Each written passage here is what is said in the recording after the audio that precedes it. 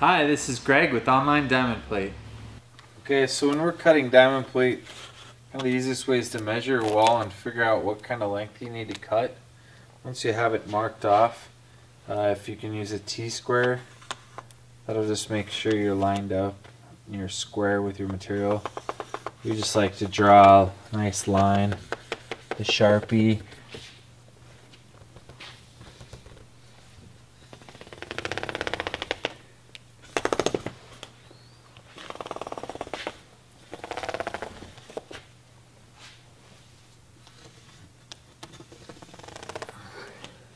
Once you have your line, there's a couple different ways to cut the material, but one way is with just some hand tinner snips. We sell these on our online store, and pretty easy to cut. You can just follow your line then.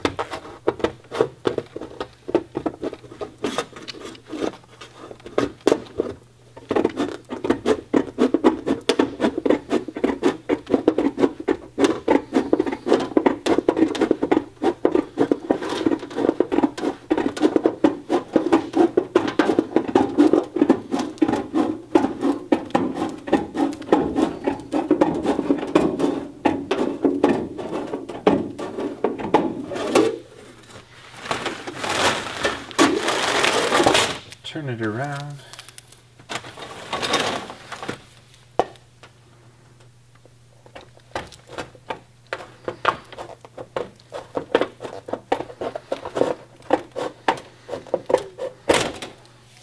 There we go.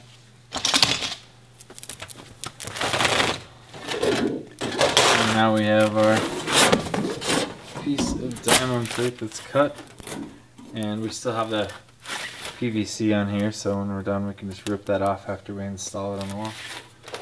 That's the way to cut it with tinner snips. Pretty easy. Like, subscribe, and check out OnlineDiamondPlate.com.